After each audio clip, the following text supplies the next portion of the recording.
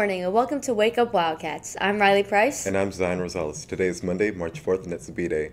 Let's head over to Seth for this week's weather. Thanks, guys, and hello, everybody. My name is Seth. No, not that Seth, the other Seth. And I'm here to bring you your weather forecast for the week. Now, starting things off, Monday is going to be a little rainy with a high of 59 and a low of 46. Tuesday will be mostly cloudy with a high of 63 and a low of 48.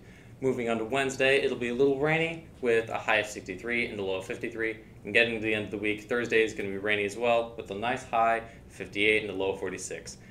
And lastly, Friday, my favorite day of the week, we're going to have little showers with a high 59 and a low of 47. And that's all I've got for now. Let's get back to Zion and Riley for the rest of today's announcements. Thanks, Seth. Today for lunch there will be French bread pizza and chicken filet on a whole wheat bun. Tomorrow there will be barbecue or teriyaki wings with a blueberry muffin. Wildcats, if you're looking for an opportunity to do some good, Anchor Club is holding a food drive to collect items to support our local food banks. They're collecting things like canned vegetables, applesauce, baby food, and other non-perishable items until Friday. Make sure to look for the boxes throughout the school. Spring AP exam registration and payment is happening now. Students who are in spring semester AP class who would like to take the AP exam, please log into your AP classroom to click Yes to order your exam. Once registered online, payment can be made through our online school payment system.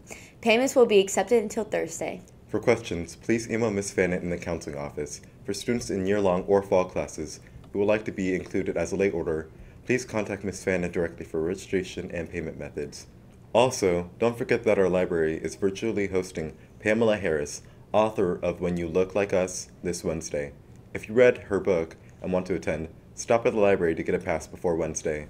FCCLA will be holding a meeting tomorrow directly after school in room 610. If you have ever taken a family and consumer science class, you are welcome to attend. We will discuss upcoming projects and hope to see you there. All right, it's time for the joke, which comes from our seniors, Sophia Branch and Ava Gomez. What did the salt say to the pepper on Christmas morning? What? Seasonings, greetings.